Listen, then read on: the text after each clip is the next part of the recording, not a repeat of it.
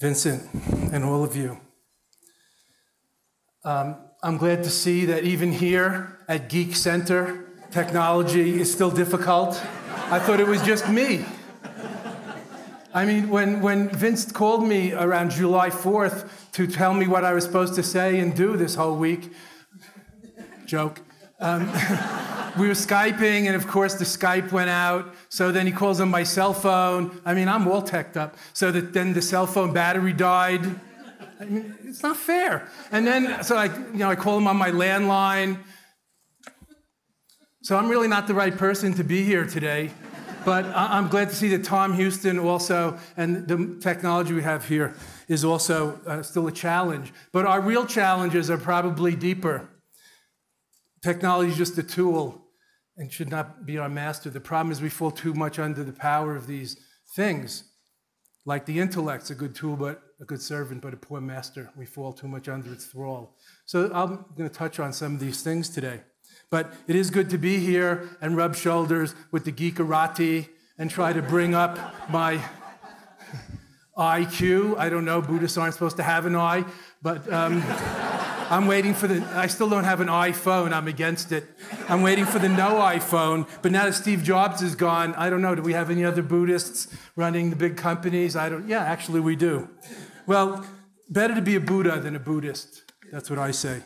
And I think that's an important part of the questioning I want to pursue with you today, and also listen and discuss this weekend and ongoing as part of our life here in the postmodern era, in the future, which is now, and how we can be fully here and now and contribute to a better world. As Vincent mentioned, we don't want to be fiddling while Rome burns, while the environment burns. And we have been quite improvident in our use. If you listen to Aung San Suu Kyi of Burma's Nobel Prize acceptance speech, the lady Bodhisattva of Burma, Aung San Suu Kyi, a real noble, if not enlightened leader, she says, haven't we been improvident in our use of resources today?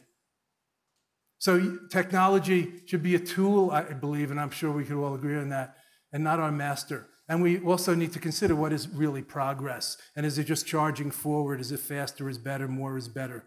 And also consider ascending and deepening, not just going forward.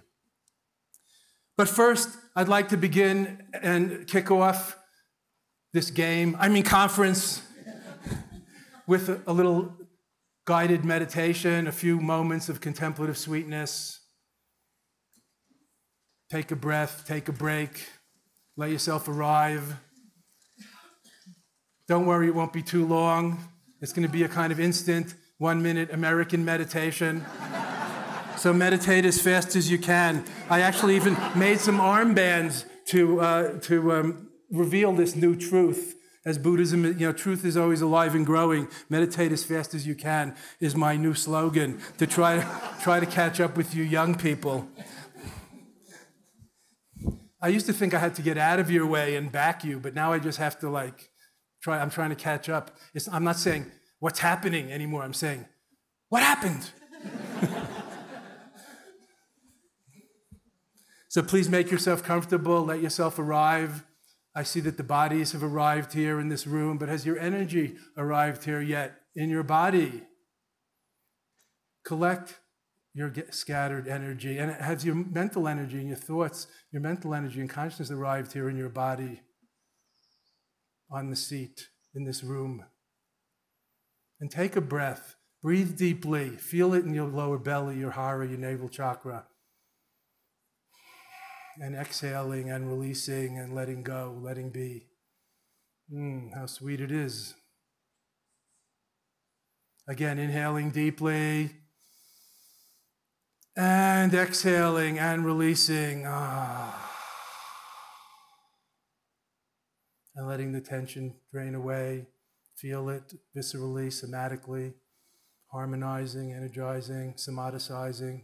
And again, for the third and last time, now let's really do it. Inhaling deeply and filling up. And exhaling and releasing.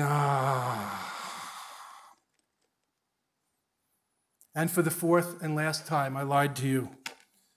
Inhaling and releasing and letting go. The secret of letting go is letting be, friends. Letting go, letting things come and go, letting be.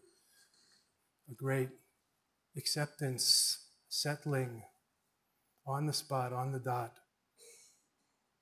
Just sitting, just breathing, just being awareful, mindful rather than mindlessly sleepwalking through life. Here are the 3 points of natural meditation. Natural body, just sitting, relaxed and at ease.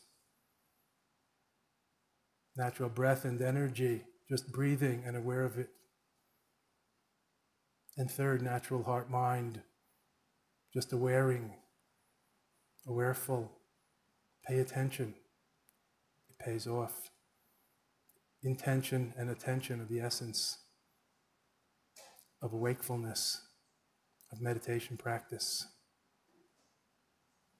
Just sitting, just breathing, just awaring, awareness, aware of awareness, awareness transparent to itself, nowness awareness, the true Buddha within. Imaho. Enjoy the joy of natural meditation. This breath as if the only breath, this moment as if the only moment. Imaho. Yes.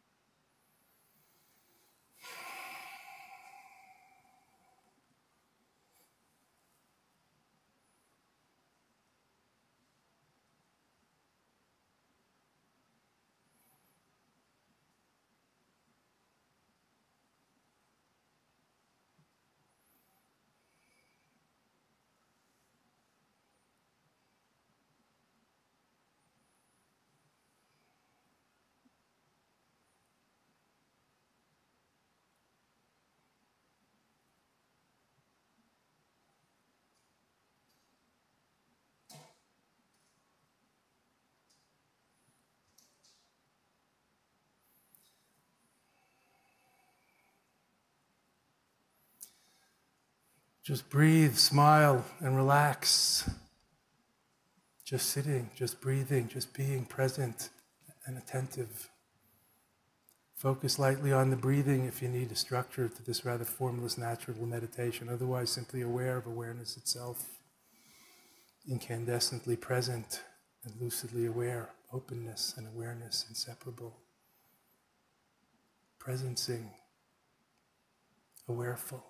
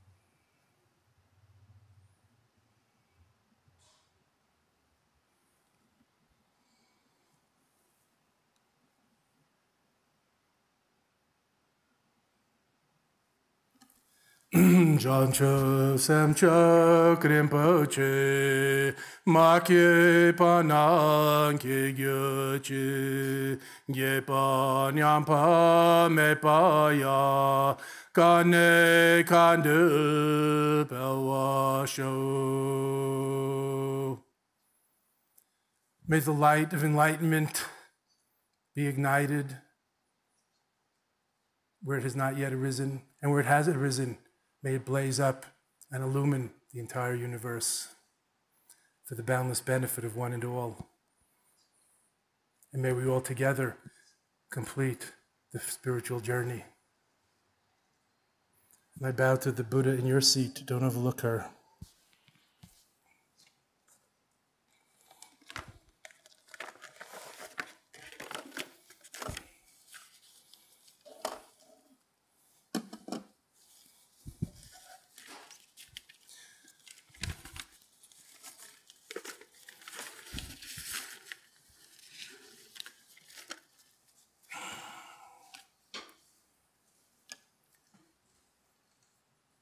I've always enjoyed hearing the term Buddhist geeks, and I love the Buddhist geek work, and I appreciate the great geek, Vincent Horn, and his co-geeks for their great work over these years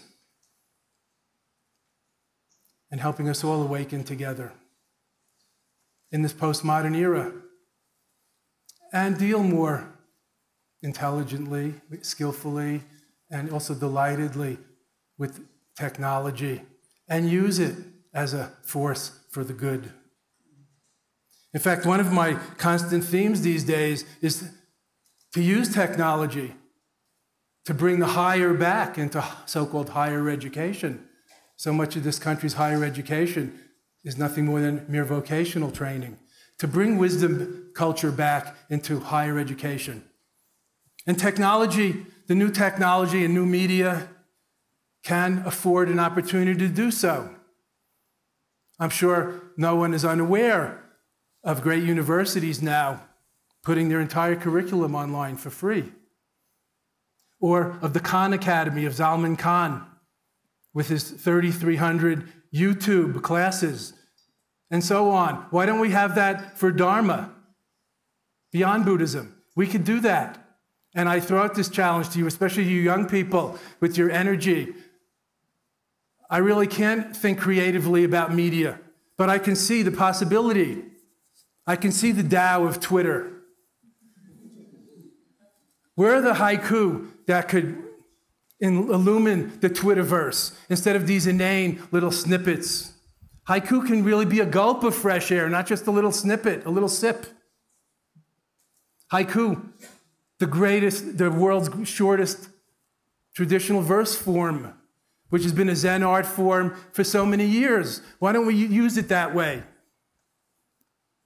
140 characters is a lot. In fact, one character is enough, sometimes too much.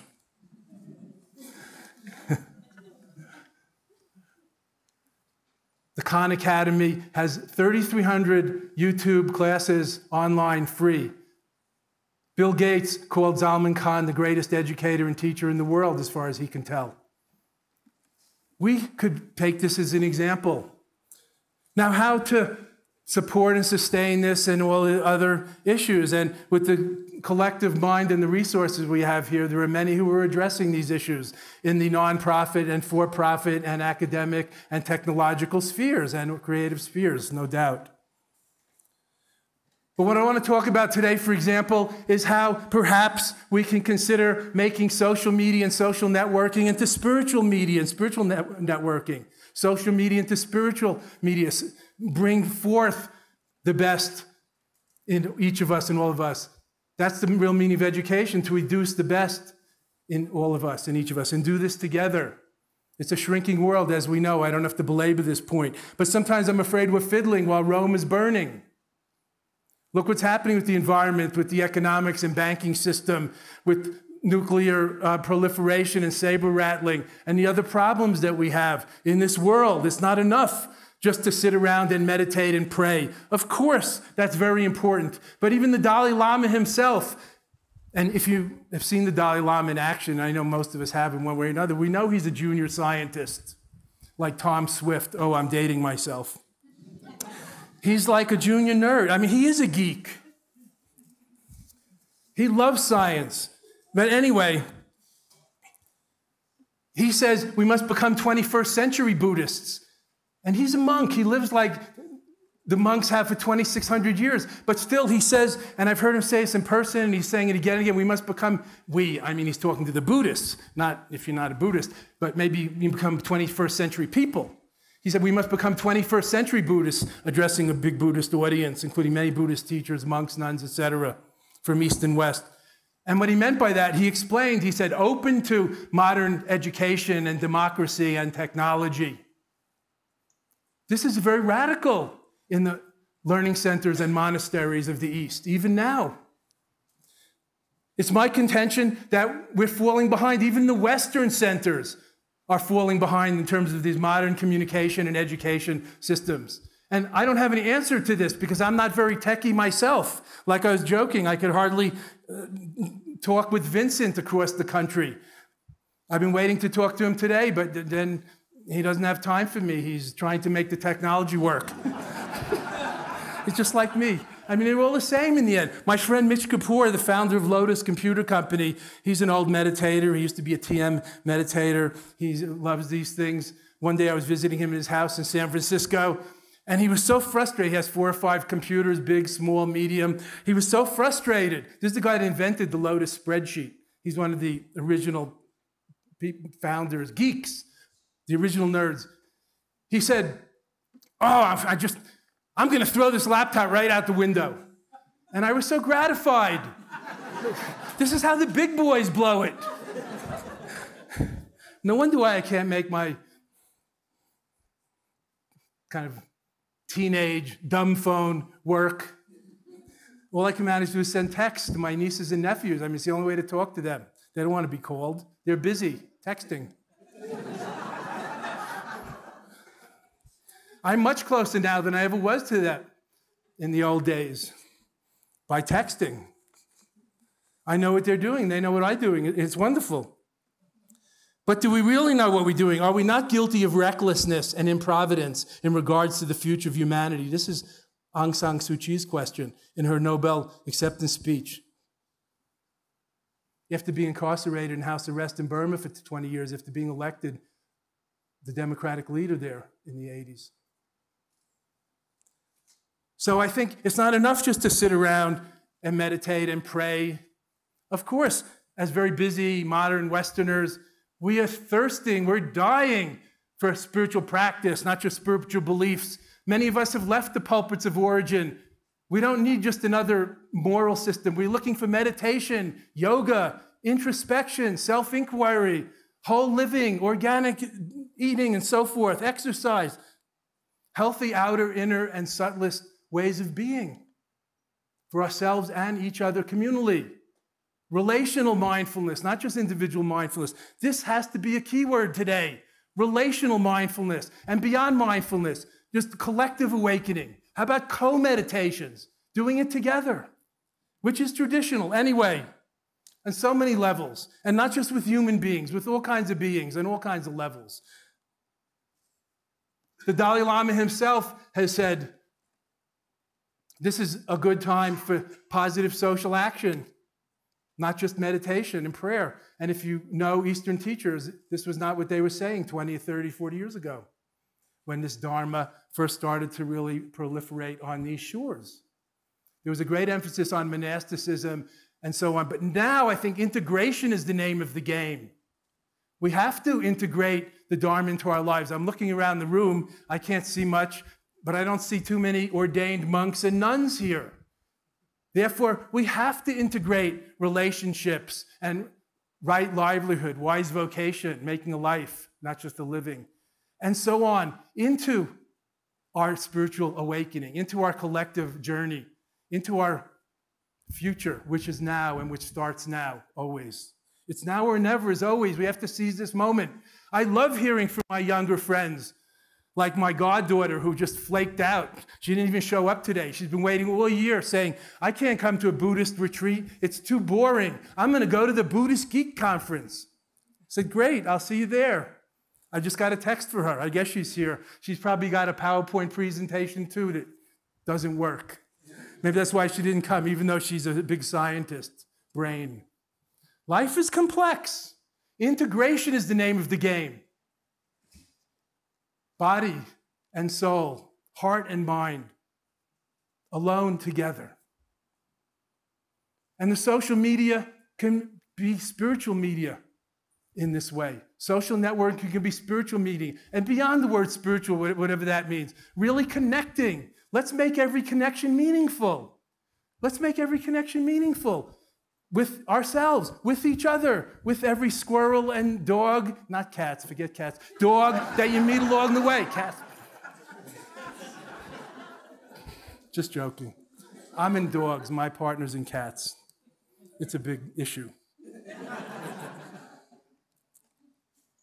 I think it's very important today to think about whether Buddhism has to die in order to be reborn in the modern world. And I'm mostly talk about here in the West. I'm looking here in the front row, here in the Buddhist dugout here on deck. I see lamas and mamas and all kinds of yamas and dhammas and all kinds. Very impressive. They know what I'm talking about. It's like we're trying to squeeze these grand old traditions, like the great white elephant that supposedly gave birth to Buddha, into the mouth of an ant here in this world. So complicated, so convoluted. 84,000 Buddha Dharmas. Has anybody heard that? It makes me crazy. I'm still looking for that pill. That one practice that can do it for us. And I think I found it. I think it's awareness. Awareness is the alpha and omega, is the higher power of Buddhist Dharma. And we all have it. It's impossible to say we don't have it. The question is, what do we do with it? How do we use it? Where are we? And so forth. Are there tools and techniques we can use, even online? Now, I grew up in the Buddhist retreat system. I've done long retreats. I can see many of you over there have done long retreats. We have retreats in this country. It's great. But also I've noticed recently that even a Buddhist magazine like Tricycle has online retreats. That's a great initiative. I don't know what it means, but I think it's important to try. Anyway, maybe we've been retreating too long. Maybe it's time to advance, maybe even attack. Raise our angle of attack. Thank you. Because there's too much bowing down going down in the Buddhist ghetto. Too much sitting. We need a little more Dharma stand-up. We need to stand up and take our meditation cushions and walk. That's what the Dalai Lama was saying. And actually, he said this to me, too, personally. 10 years ago, he said, you should be going around to campuses and so on, and because just leading meditation retreats isn't enough. And I know he's thinking about the condition of this world and also the condition of Buddhism and enlightenment and wisdom in this world. Wisdom, I contend, is the endangered natural resource of our time. Thank you. That's probably my assistant back there, but never mind. And we haven't even named it yet, this endangered natural resource. Of course, we're running out of water. There are going to be water wars after the oil wars, as you would well know. Potable water is a huge issue and coming in this world.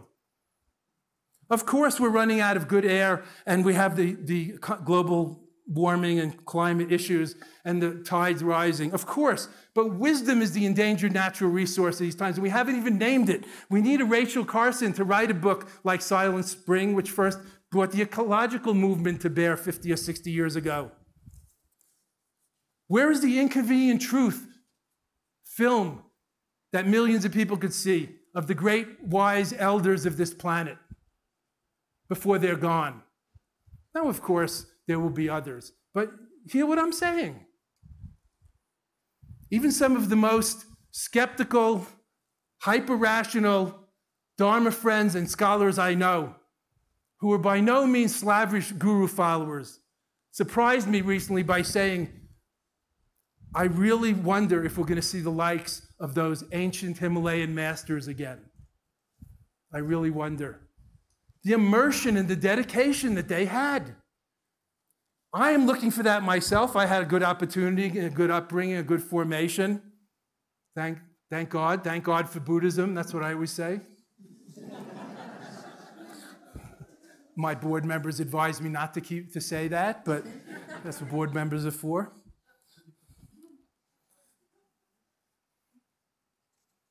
How can we provide that kind of immersion for ourselves and our young ones and the generations to come, or anything like it? So I think that the social media and the new, quicker ways of being in touch provide a possibility if we can bring some substance, more substance to it, as Salman Khan has with these YouTubes. I still know people who say, why should I do a YouTube?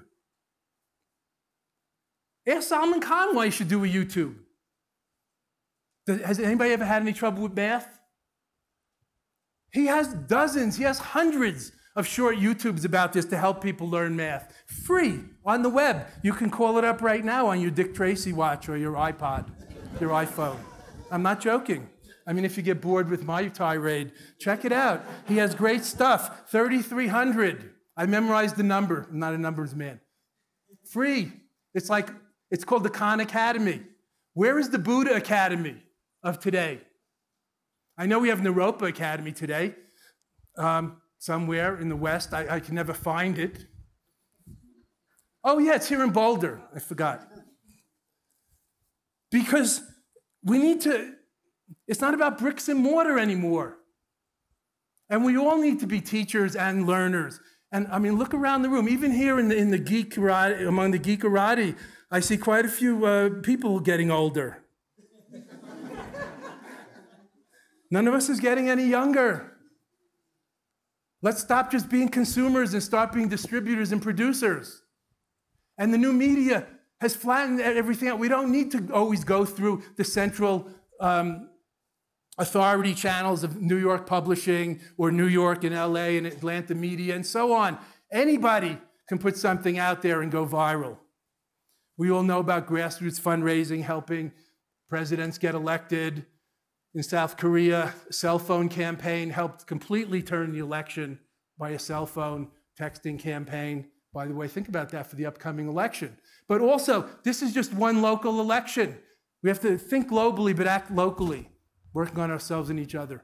Think globally, not just about this election, although I hope you vote. And it's only for 4 years that we get somebody in power. Also, they're very limited in what they can do with this incredible partisan deadlock we have. So again, we're hurting here. We need another way. This partisan, very split way of doing things. We need a third way and a fourth way. This is where wisdom and perspicacity, insight and discernment and good judgment comes in. And for that, awareness and awakening and mindfulness and awakefulness is absolutely indispensable. Plato said the unreflected life is not worth living. I know you think Thoreau said it, but Plato said it. Because this is ancient, timeless wisdom. We can't afford to be so ahistorical as many of us in America have become. Has anybody noticed? Remember what Santayana, the philosopher, said, those who don't learn the lessons from history are doomed to repeat the same mistakes. That's why I think it's very important to think of mindfulness and remindfulness, to remember what's important. To remember what we're doing while we're doing it is mindful practice. Not just sitting with our legs crossed and our eyes crossed and our fingers crossed, hoping to get enlightened. That's a heavy cross to bear. Mindfulness, remembering to remember what we're doing while we're doing it, and being 100% present and accounted for here and now, in the zone, in the flow. Like Zen art, like haiku, like Zen painting. One slash, a whole bamboo painting, national treasure of Japan. You don't have time for second thinking when you can act that way, when you can get out of the way, when you can empty yourself so much so that the muse comes through you, when you can, how should I put this? The less of me there is, the more room there is for Buddha, for God, for sacred other, for the sacred we, from I and you to we, the sacred third, thee. The less full of shit I am, full of myself I am, the more room there is for sacred other, for God, for Buddha, however you want to consider it, for communion, commingling. Let's try to infuse the new generation with this love of higher education, bringing the best out of ourselves and each other, and use the new media to do it. I contend that there's an enormous mine here, gold mine, uranium mine, better than gold and silver, as Bob Marley, as well as the Bible says. Wisdom is better than gold and silver. I heard Bob Marley sing it on the radio last week. I was really happy. But I told my partner, and she said, I think I read that in the Bible once. But, who reads that anymore? Wisdom, timeless resource. Ancient traditions, modern wisdom, so much truthiness. And on the other hand, such a huge hunger. Don't tell me young people aren't interested in religion. That's not an interesting comment. They're very interested in finding many of the same things that the other generations did through different ways. There's a huge resource, a huge hunger. The delivery systems are weak. And let me tell you why. Actually, there's somebody here that can analyze this 100 times better than me, Professor David Loy, and I'm looking forward to hearing what he has to say. He wrote a wonderful book, which I can't remember the title of. It may have been The Buddhist Philosophy of Lack. I don't know. I'm quite lacking, so, I tried to read that, but I can't. It was something like that. And of course, the feeling of never having enough is a big problem. That's why Buddha says that so much of our suffering comes from ignorant craving and desire, because we don't know what contentment really is or where it lies. But contentment is the ultimate form of wealth. How can we cultivate that? So I think by realizing the wisdom and delivering it, we start to embody it, to grok it, to internalize it, make it part of us, ourselves. Learning and receiving, and then contemplating and reflecting on it and checking it out, and then integrating it and actualizing it in life is actually a wisdom program that we can follow. It's an ancient wisdom program from the ancient Vedas of India, from the Tibetan Buddhist tradition. You can see the same things. Learning and taking it in, and reflecting and analyzing and checking it out, and trying it out and applying it, getting used to it, and then living it, embodying it. It's 4 steps to wisdom that anybody can learn. This is not Buddhist. It's not religious. It's just wise. How we can clear our bodies and minds, hearts and souls, and be more clear about things, and where our true contentment, fulfillment, and happiness really lies, collectively as well as individually. Transforming ourselves, transforming the world. We're all in the same boat. We all rise and fall, sink or swim together, especially in this incredibly shrinking world where everything is so interconnected. We can't deny it anymore. We can't be isolationists like America 125 years ago, isolationists, or 70, 80 years ago, before World War II. We're all in the same boat. We all rise and fall, sink or swim together. I exhort you to consider that and think about that. Buddhism is not just a self-help program. In Buddhism, there's no separate self, and it can't be helped. And yet, we do need to grow up and become mensches, real people, authentic, decent citizens. Mensches, not just men, mensches. And for that, wisdom, self-realization, inner illumination is the pearl beyond price, as many have said throughout history. Lao Tzu, in perhaps the wisest book ever written, the Tao Te Ching, and I recommend it to you if you're not familiar with it. Lao Tzu, the Tao Te Ching of ancient China. Try on the Stephen Mitchell translation. Lao Tzu says, to know the world, to know others is knowledge. To know ourselves is wisdom. This is rich. This is rich stuff. How can we use the new technology more wisely and not just be used by it? Another thing I want to talk about is what this technology does to us. How the average teenager who puts out, and I've read the statistics, 200 or 300 texts a day.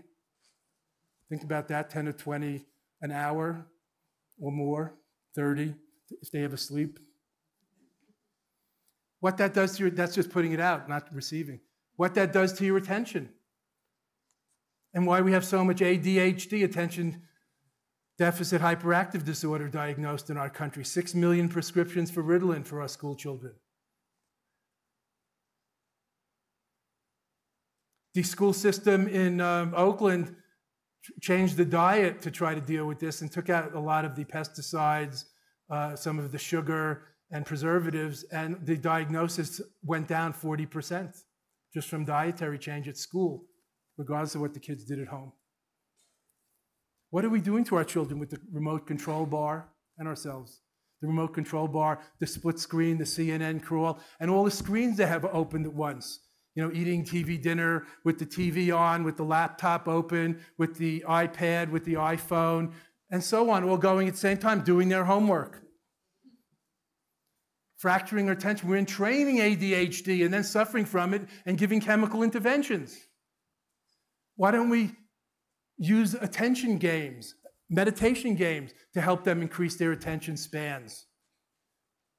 Like walking one heel to toe on a yellow line on the parking lot or tennis court, or a line on the rug or the grass.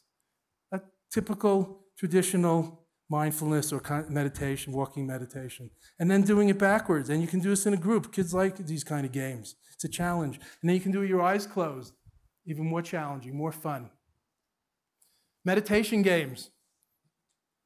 We can use the technology for this too. We can use our handhelds and our screens to pass on all kinds of things. How about webitations? Why aren't we meditation teachers in the room with whoever in the world or our country who's interested in these things every day for free? Meditate with me. I mean, it's no sweat off my back. I love it. It's really, let's get together in a beautiful way. Let's make peace by being peace. How about some webitations, not just podcasts? Now, of course, all of these things have their ups and downsides. The instant technology also leads to a lot of grasping at instant gratification. And people lack the patience to read longer things or to work out and analyze thought processes and so on. I've heard a lot of my professor friends researching and complaining about the learning style of teenagers, young and old teenagers today, where they don't really respect or they don't have interest in learning fields of knowledge. All they need to know how to do is Google. Google and ye shall find, as Buddha said. Just facts, not connecting the dots, no principles. Again, ahistorical, not understanding origins and future implications. Just Google it and you get the answer. There's a real loss here in the development of the intellectual muscles, conceptual thinking and understanding. In this over-information age, as I call it, we have so much knowledge and so little understanding, realization, and wisdom. It's really a shame. Wisdom is the endangered natural resource today, and we haven't even named it. Again, there's a great resource, there's a great hunger. The delivery systems are weak. Why? Because there's not a profit motive in it, incentivizing those delivery systems. If there was, there'd be a gold rush to wherever that was, just like there was here in Colorado or California for the gold, the silver, the copper, etc. Of course, some people are finding ways to market wisdom or dharma teachings of various kinds, and this has its positive and negative sides, but we live in a commercial society. That's not really a problem. I write books. How many books do you think I could give away? But yet my New York publisher can sell hundreds of thousands of them and distribute them around the world and also get it translated in many languages. So we can use this kind of system, but we have to think systemically, not just individually, not just the new president for 4 years, but how about the next decades and generations? Not just one media, because they're all entwined, this transfer of information. How can we recognize the internet as Indra's net, all connected? Every interstice is like a shining jewel reflecting, containing all others. Indra's net, the ancient image of the wholeness, the totality, the holographic principle, all in each part, the whole in the part, like the Godhead, the Buddha nature in each of us. The inner light, if you like. We're all surrounded and immersed in media. I think it's worth taking a step back and reflecting on how it's affecting us, our attention, our awareness, our expectations, the speed we move at.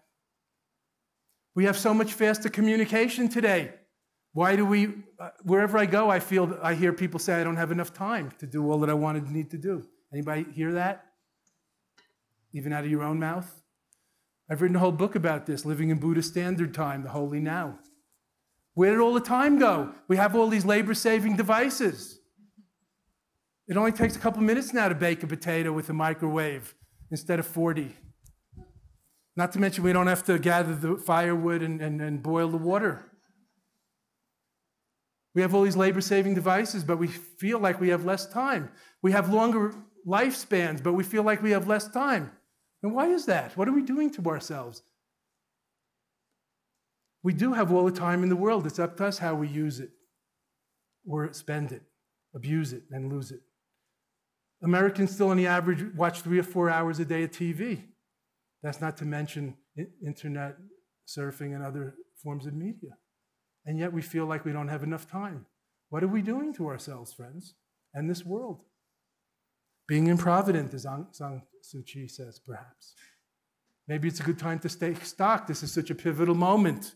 And we should feel that way. It might not be the first time anybody's ever thought this was a pivotal moment in history, but we should feel that way, especially young people. This is your moment. Seize it. This is it. It's now or never, as always. This is the moment. This is the time. Not to mention the threats that we face now of environmental crisis and so forth, and other and nuclear proliferation, etc. Even at the level of world hunger, I read that 75,000 children die every day of starvation. In a world where there's more than enough food for everybody, but it's stockpiled, it's not equally distributed, and so on. How can we allow this? Meanwhile, the UN says there's 50 million refugees, homeless refugees, and if you know anything about refugees, it's a terrible situation. Anybody met any of the Vietnamese or Cambodian boat people, or the Palestinians, or the first people in this country, or any other Tibetan refugees? Armenians. It's a terrible situation to be in. But what's going to happen if the seas rise just a few feet? Has anybody looked at the map of all those districts that are going to be underwater? I mean, even the most important one, where I grew up, Long Island, underwater. Because the whole thing is flat. It's 1 foot above sea level. I asked my mother what she thinks about that, and she says, "Oh, Jeffrey, you read too much." She's going to be in Long Island till her dying day. She doesn't care if she's underwater. She's going to be buried next to my father underwater. What does she care? But seriously, I think we have an opportunity now, grassroots opportunity, to communicate this way and to awaken together. I noticed that somebody like Ashton Kutcher has, 6 or 7 million intentionally followers or fans or whatever they're called now. The Dalai Lama only has, 200,000. I looked this up. I don't know these things. Isn't that a little ass backwards? But of course, the Dalai Lama is not, out there trying to do that. On the other hand, maybe we who are the Buddhist geeks, and I'll try to, ride along in your wake, kind of draft along after you with your yellow shirts. I'd like to think, that we can together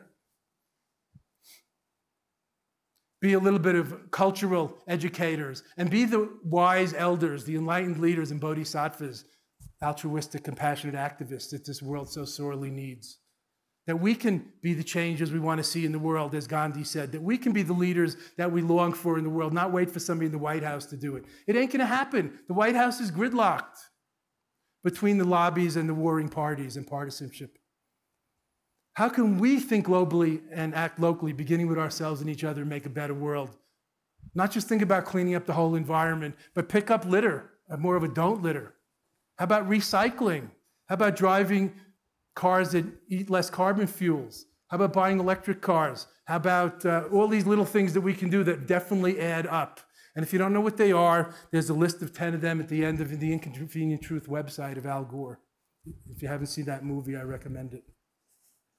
So I think that it's a very important time for us today to come to some of these conclusions for ourselves and think about what we can do to contribute and to be a light in the world and not a blight. This is very important. And as Buddhist geeks, or just as people of good heart, let's join our heads and our hearts together and put our bodies and minds And like Allen Ginsberg said, Allen Ginsberg in one of his poems, he said, I want to put my queer shoulder to the wheel. It's great. He's just coming right out, you know. Come out of your meditation closet. Put your queer shoulder to the wheel, please, Buddhist geeks. And lead the way. Help show us how to make every connection meaningful and bring the higher back into higher education and into this benighted world.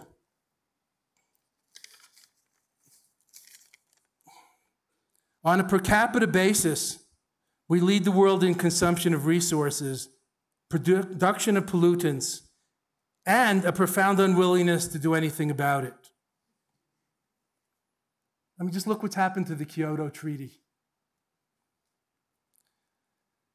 We may look upon this year as the one in which climate change really began to wreak havoc, as it's the hottest year in history, and so many of recent years have been the hottest years.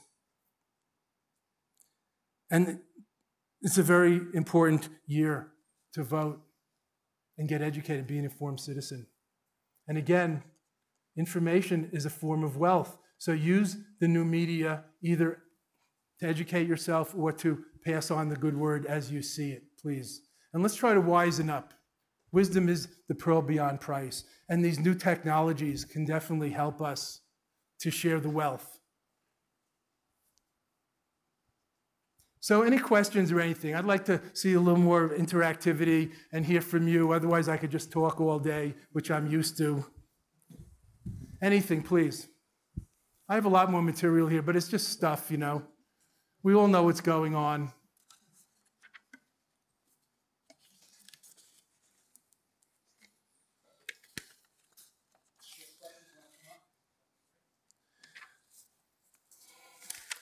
You know, what doesn't change dies, and Buddhism is just now encountering a lot of this modernism and still trying to stuff the elephant into the mouth of the ant and fighting battles of the 60s like gender equality.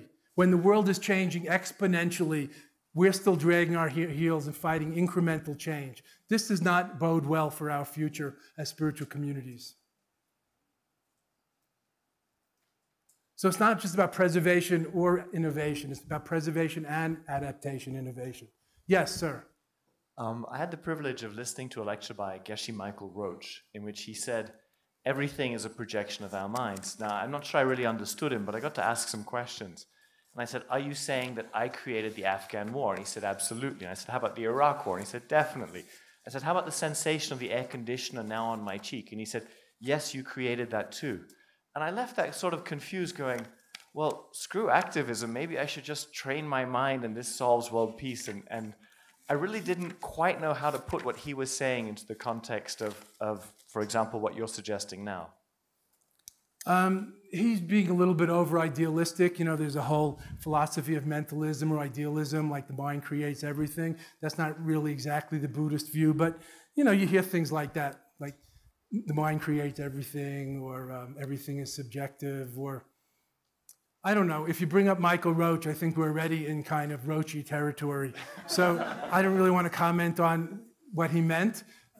You could ask our Madhyamika scholars here, Stephen Batchelor, who translated Nagarjuna's Journey Verses from the Center, all about that, and our young Madhyamika scholar, Lama Elizabeth Mattis Namgyel, who's teaching this middle way philosophy and probably understands these things. I don't. I just like to meditate.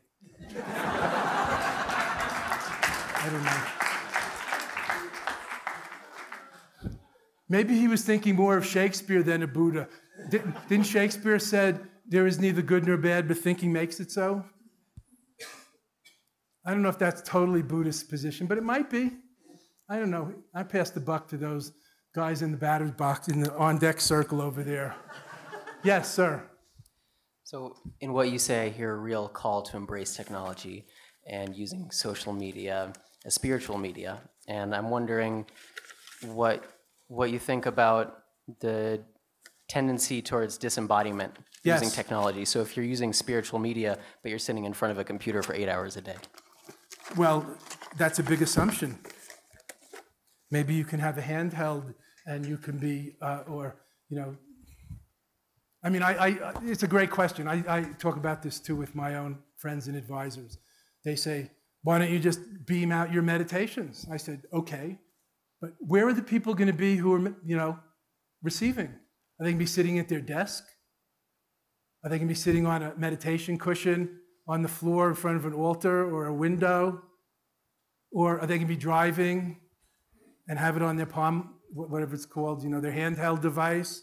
I mean, we need to think about the delivery systems and not fool ourselves and turn, as we say in Tibetan, turn the God into a demon. Where you just, my nephew, when he was in college, now he's a radio producer in New York. He was in college at Quinnipiac in communications field, and he said, Uncle Surya, I was online for 17 hours yesterday. And I said, Lonnie, is that good or bad? What are you telling me? He thought it was great. It was like he's been studying a lot. I think that's a little excessive, but I don't know. I used to do that too in my own way. At that age and stage. That's a good time for really going for it. But yes, we need to be embodied. Did you notice I began the guided meditation with breathing and getting to the lower belly and all? I mean, in short, but there it is. It's very important. And walking meditation mentioned, and chanting, and all of the different tools and techniques as appropriate. Different courses for different horses. Not everybody's a yogi or an exerciser. Some are more philosophical, some more devotional, some more prayerful. So this is one's own path, your journey. It's very important that it's authentic and fitting for you, like your own shoes, your own clothes. So I hope we're not encouraging people to be stuck online more and more. The prana, the energy, is exceedingly thin in cyberspace, as a wise early thinker put it. But I do think that these are good Dharma gates, and then people can come to FaceTime. Also, there are many people who are shut in, or elders, or junior high school kids who can't go out and meet people in FaceTime, so they can go out in the virtual world, in the cloud. Yes? They can tune into the most wonderful talks online. I listen. When I want to know what somebody's doing, I look at YouTube. I wanted to know what the Buddhist geeks was doing. When the Geek Meister, Vincent Horn, got on the horn, and he asked me to come here. And so I Googled the geek website. I mean, it took me a while to figure it out, but I eventually found it. And I saw, holy crap, Martine Batchelor is on there talking about the future of Buddhism. And I clicked on it. It was great. I mean, I know Martine for a coon's age, but she lives in France. She's a goddamn foreigner. I never see her. But all of a sudden, there she was in her full glory, not being stuffed down by her husband, Stephen Batchelor, as usual. So I mentioned Zalman Khan's YouTubes. How about the TED Talks? You're tired by Buddhist goo?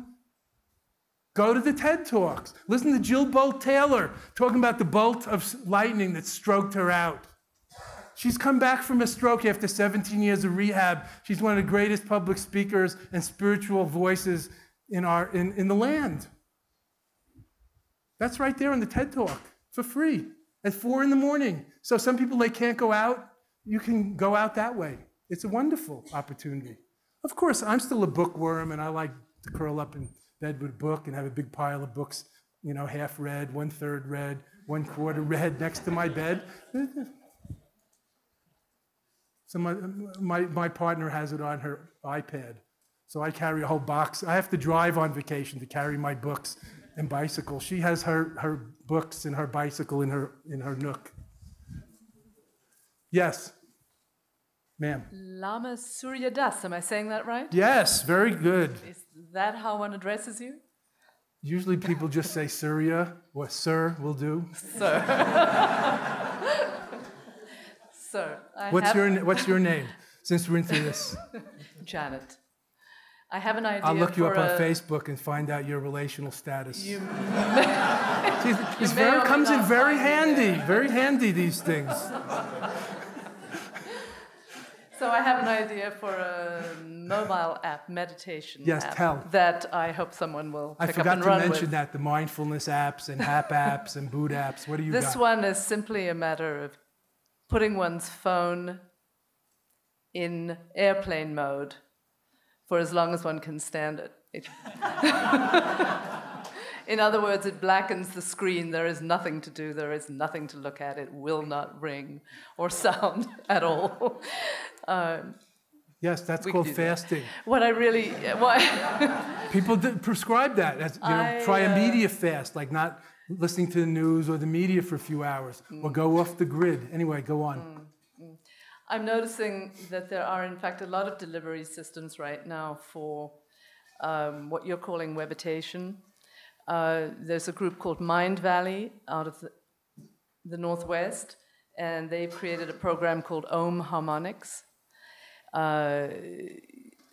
that encourages their subscribers to meditate and has a program. And then Deepak Chopra's daughter has been pushing on her, through her website, Deepak's 21-day meditation. It's very easy. That's great.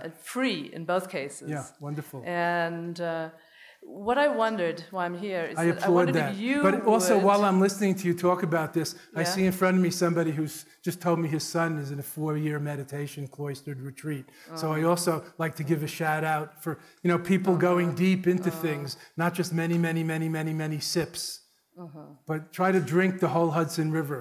So seeing as good. you brought up this concept of webitation, I wondered if you'd provide some guidelines for what would make an effective format or style, or you know what I'm saying? Yes. Because in fact, It's it's a good very easy question. to put the stuff out there. Lots of... No, but let's talk about Where quality. does it actually have quality? No, let's talk about quality, not just quantity. And like quality time, not just how long, but quality, not just quantity. And that's very important. It's a challenge.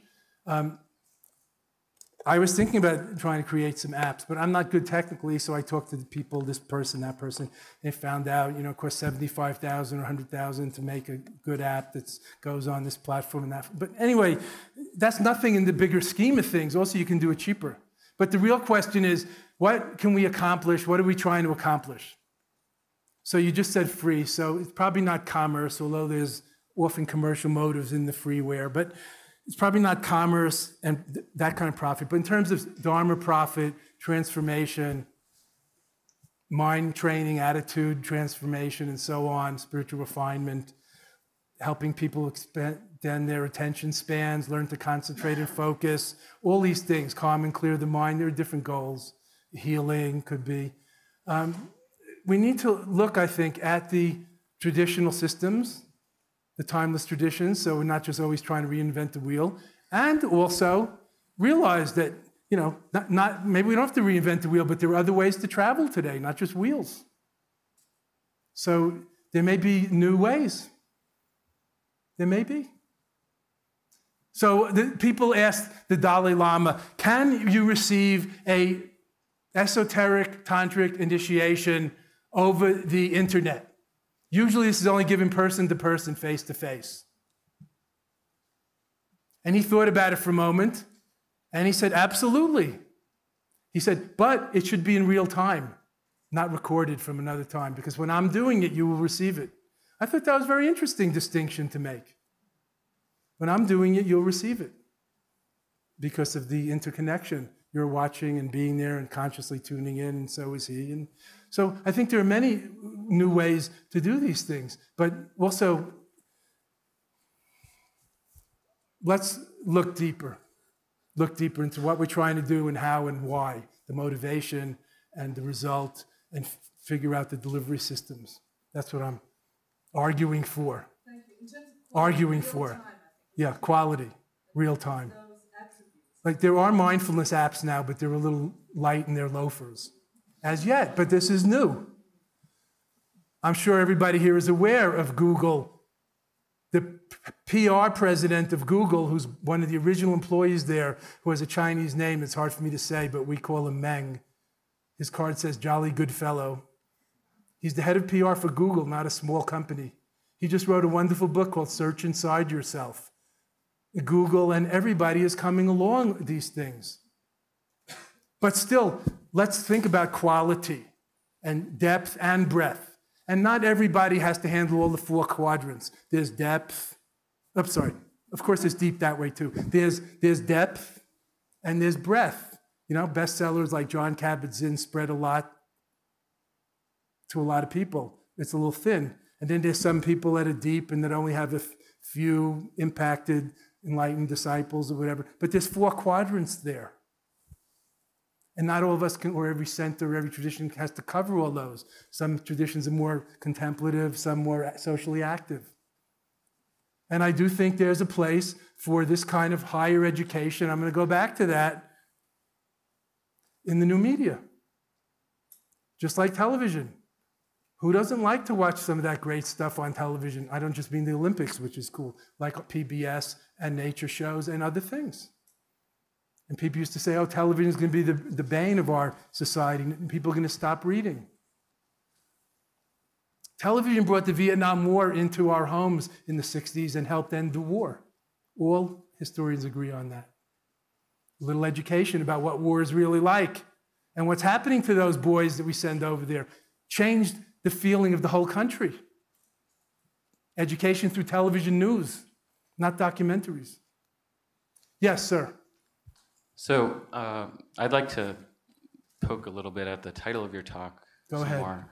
I've been feeling for a long time as well that this notion that wisdom is sort of one of our great resource scarcities today. And, you know, in my case, I found the sort of core insights and practices of Buddhism to be extremely helpful in sort of developing wisdom. Good. And in improving you know, relationships with the world. But I wonder, you know, if this is to be taken seriously, you know, cultivating wisdom on a grander scale. Well, first individually, but yes, collectively. Of course. But like this, I'd like to hear more what you think about this notion of Buddhism dying to be reborn, because well, that's just a provocation to think seriously about even the extreme, most threatening notion to all of us, death. Yeah, well, you know, so most Buddhists don't want Buddhism to die. Now, I'm not saying that we're all Buddhists. I'm just saying, what do we have to do to revivify the corpse of enlightenment in this culture? Right. Well, I not sort of feel like walking zombies, you know. Right. Of course. I just feel like hoping to get enlightened. In many ways, if we sit there long enough, without inquiring, for example, trying not to think, hoping to get enlightened, never happened. Right. Buddha was a great questioner. Go on. Poke. So this is how we do it in Brooklyn, by the way. When both I'm a Brooklyn resident myself. When we both talk at the same time, there's more communication. Sorry.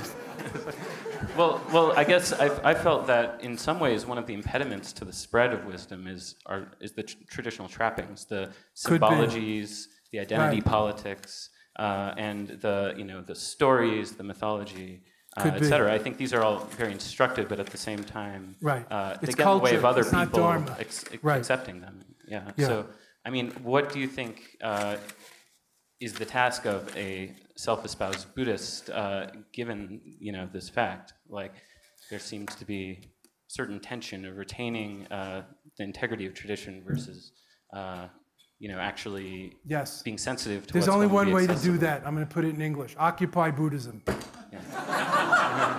Don't leave it to the 1%. Occupy the Dharma, and that also means you become the Dharma. Don't leave it to the Dalai Lama. He's hemmed in on all sides. He can't straighten out gender inequality in Buddhism. But here in America, we don't subscribe to the Pope in the old country as much. Half the Buddhist teachers in America, and probably more than half the yoga teachers, are women. So there it is. Yeah. And it's not a problem. It's just normal. Occupy Buddhism. But more deeply, occupy the Dharma, yeah. And you have to figure out how. Like, what clothes should you wear? Not just occupy Buddhism, but it's almost like we need to... Occupy wisdom, enlightenment. It's like Buddhism needs to hatch into something else entirely. No, you do. Yeah. Buddhism, schmoodism. Who cares about Buddhism? I didn't go to India looking for Buddhism, and I doubt you came here looking for Buddhism. There's something that we think Buddhism can help us, what should I say, find, get, realize. Let's focus, keep our eye on the ball, friends.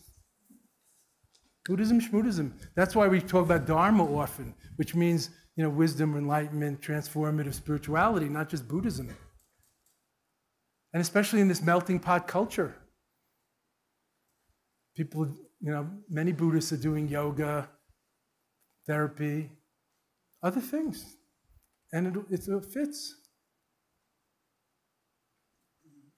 And yes, for many of us, stripping it down to the bare essentials is the only thing that will fit, not the whole white elephant. Of course, some Buddhologists and some young people want to take it all on, then you should. Sure, go and learn those Asian languages and all, be my guest. But you could also do it in English. You could do it in silence. It's not about words. Yes, ma'am. You mentioned that you're a reader, and I think that's a wonderful thing, but reading nonfiction is not as good a learning experience as reading fiction. Novels immerse you in an environment and an experience in a way that nonfiction simply can't. Yes. And I see there is a huge lack in our current literature about spiritual fiction, regarding spiritual fiction. And I just wondered what your thoughts were on that. First of all, I'm not sure I like what you're saying, and I agree with your spirit, but I wouldn't accept the contention that what you first said, that reading nonfiction is somehow better or richer, that reading fiction is better or richer than nonfiction. I said I'm a reader, but I read nonfiction, fiction too. I love fiction. Yeah. I mentioned Shakespeare, but I love fiction. I mentioned haiku. I love fiction. I read junk books. I read all kinds of fiction also. But it doesn't matter what I do.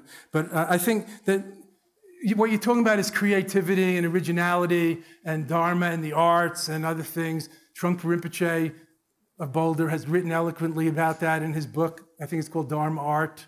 But there are other people from John Cage and Meredith Monk. Are you familiar with these kind of names, since you're talking about the arts? And Gary Snyder. And I mean, there's an anthology of Buddhist fiction, maybe 2 or 3 anthologies of Buddhist fiction. Have you read that? Of short stories by Buddhist fiction writers. There's cool Buddhist fiction, like the Skullbone Mala novels by somebody, I can't remember. Stephen, what's that person's name, that guy? Yeah. There's 3 or 4 novels. There's the Bangkok 8 novels. Bangkok 8. Yeah, Bangkok Tattoo, where the policeman is Bangkok is also like his partner dies and then gets reborn, and his mother runs a whorehouse in Bangkok, but he's the only honest policeman in the whole country, and they call him the Arhat. That's his nickname. You didn't read that? You guys are too serious. The only honest detective in the whole country. He's known as the Arhat, which means the saint, for Buddhists in Thailand. Meanwhile, he's on very good terms with his mother, who's a madam at the great brothel of Bangkok, and he's like the accountant or something to help her out. So this is Buddhist fiction. But yes, we all need to, I think, well, let me put it a different way. I think that the spiritual life, or specifically awareness practice, so-called meditation, etc., helps clear out the problem of having so many thoughts that it actually suppresses originality and the empty space for originality and creativity to arrive. And I disagree with people who talk about calming and clearing their mind. That's just like a relaxation technique. That suppresses creativity. That's not the only way to meditate. Well, the difficulty I found is trying to find that Buddhist fiction or spiritual fiction that is non-religious. And what are some, and this is, I guess, those things I mentioned are non-religious, but maybe you have to write it. Well, exactly. So go ahead. What I'd like the people in the audience to consider, I guess, is how do we as a community support spiritual, metaphysical, Buddhist fiction and get it out there so we can find it? What do you look for in the bookstores right now? I don't even know what to call this kind of fiction. Buddhist fiction. Look it up. Google it. It's not out there. I've tried. Okay. It's very, very small. Yeah. It's a very sad situation. But here's the good news from the Buddhist point of view, it's all fiction. So you can't miss it. That goes back to the first questioner. Maybe that's Michael Roach isn't so bad after all, who knows? I'm alluding to something that's of great concern to Buddhist community, so think about those things. Michael Roach and any kind of cult-like traits that we may indulge in as a community need to be scrutinized and self-aware. Yes? Back to poking at your topic. I've heard it said that the Buddha was not Buddhist. Of course not. He was Jewish like Jesus. Right. Everybody knows that. Ask any Buddhist teacher. They all end with Berg or Steen. Go on. I'm in a good mood. Is that Rocky Mountain High? I'm from Long Island, so I'm very accustomed to the conversational style. So I guess what came to my mind is, did we need to have Buddhism be born, and does it need to be reborn? I throw those questions out. Did it need to be born? You mean like historically? Is that part of your question I'm asking you? Is that what you're saying? Did it need to be born historically? Yes. Well, it absolutely needed to be born historically because it was. That wasn't the question. Okay. No, the question was, what is the value of it? That's a great question. You started out early in your talk and you said it's not so important to be a Buddhist as to be a Buddha. Mm-hmm. So maybe we need to be talking about rebirthing the Buddha. That's what we're talking about. Occupy Buddhism, be the Buddha, become enlightened, and pass it on. And universal enlightenment, not just individual. Look into your own identity and see if there's even a you separate from your neighbor to be reborn as Buddha. How can you be peaceful Buddha and just sit there in the backyard with your big belly? If your neighbor is miserable, if the neighbor's kids are, severely in trouble for various reasons, and if the whole neighborhood is aflame, how can you just rest on your enlightened laurels? So yes, I think that not just Buddhism, global spirituality has to be revivified. Let's not talk about reborn. Reinvigorated, revitalized. And we need transformative spirituality, not just joining and belonging. Not just joining and belonging. And more proactive, that's why I say occupy Dharma, become Dharma. Don't just leave it to that 1%. Yes, any other questions or anything before we have the last rites? We're almost done with time. Yes, sir. With the advances in neuroscience that are happening and our new understanding of the brain, there's been a lot of work that's done around detecting meditative brain states, right? Yes. And characterizing the state of meditation or of enlightenment almost as being just a brain state. Yes. So if we can imagine that there's Nothing new about that. Go ahead. Do you think that if there was a device, which is, say, like everyone has one in their pocket, you put it on, it tells you when you're enlightened and when you're not, right? Yes. Is that going to be damaging I'm all for it. Is that going to be, that's a good thing, you think? And no. No? That's too simplistic. But do you think that a device like that could help people? Basically, you can think of it like training wheels for the brain, right? So you could give people the feeling of experiencing that. Yes. Okay. Simulators give you a good training to operate the machinery in so-called real. So yes, but it's not that simple, especially with subtle things like enlightenment or, God realization or contentment. It's very hard to just entrain contentment artificially. Of course, you can have some simulator of it and there's a there, and then you have more incentive to actually live there, not just visit there. Do you think that there's... And this new neurodharma is very useful and interesting in that way. But it's not, just new because Buddhist meditators are doing that. Time or Newsweek had on the cover something about the God gene 20 or 30 years ago. I mean, people have been saying, people have visions just because of some biochemical, it's a very interesting field. It's a very rich and mysterious field. And it's hard to really... rock it all. It's very interesting. Okay, great. If you're scientifically minded, then neuroscience is just about the hottest cutting edge of science today. It's fantastic. And with the new fMRIs, and there's even a new thing, what's it called, Adam?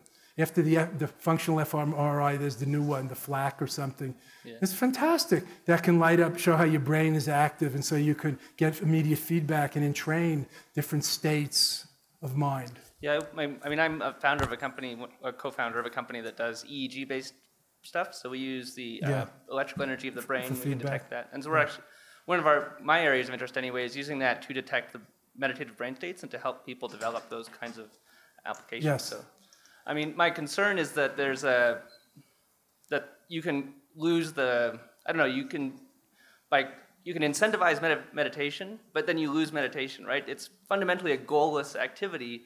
And so if you introduce points, right, you give people meditation points, then you could break the magic of it. That's fine. Yeah. But maybe you're overthinking it too. Since you have a company, that's your job. But I'm just saying, from the point of practice and experience, that's maybe a little extra mentation going on. Yeah. Okay. You know, goalless and effortless is just one more idea. It's like it's hard to try hard to relax. It becomes a contradiction in terms. You have to learn how to relax, and then you relax and shut up.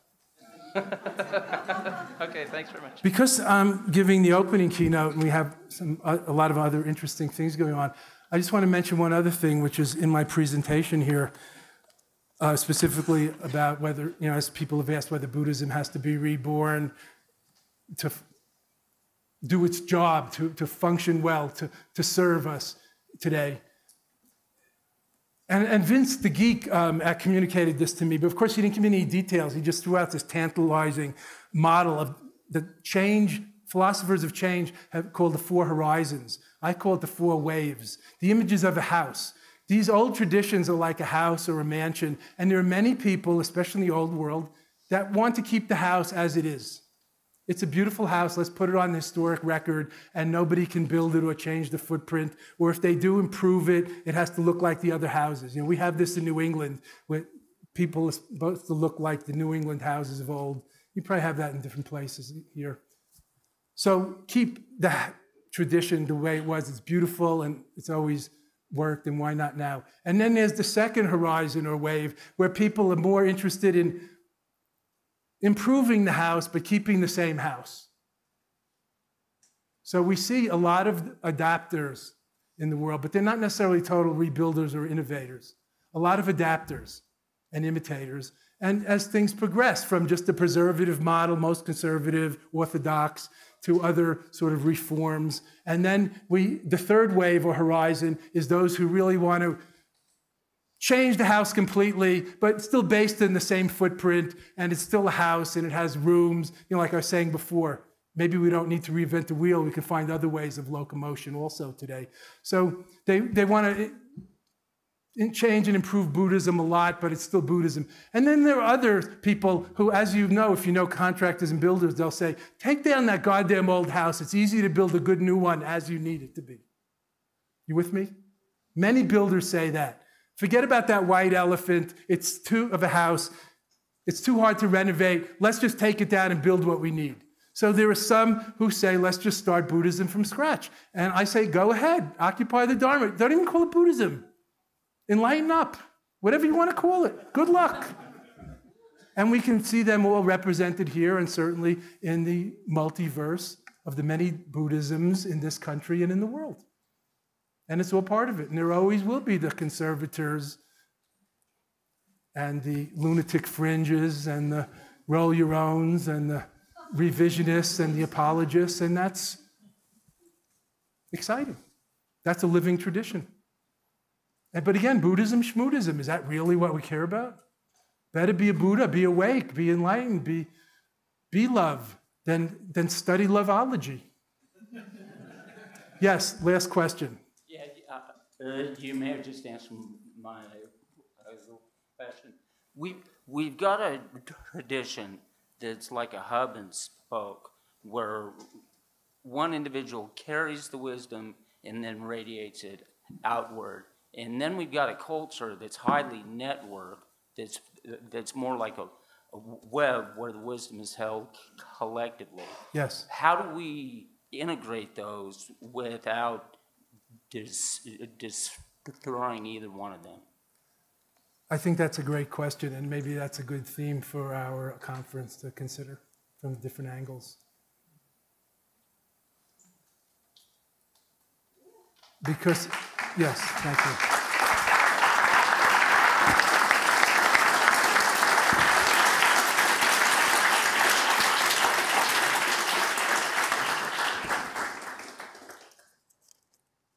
Buddha never called his teaching Buddhism. He called it the middle way. I think that's perhaps his greatest teaching, and that relates to what was just asked, and that's my thought. Not too tight, not too loose, not too much and not too little, and also moderation, in moderation. Thank you.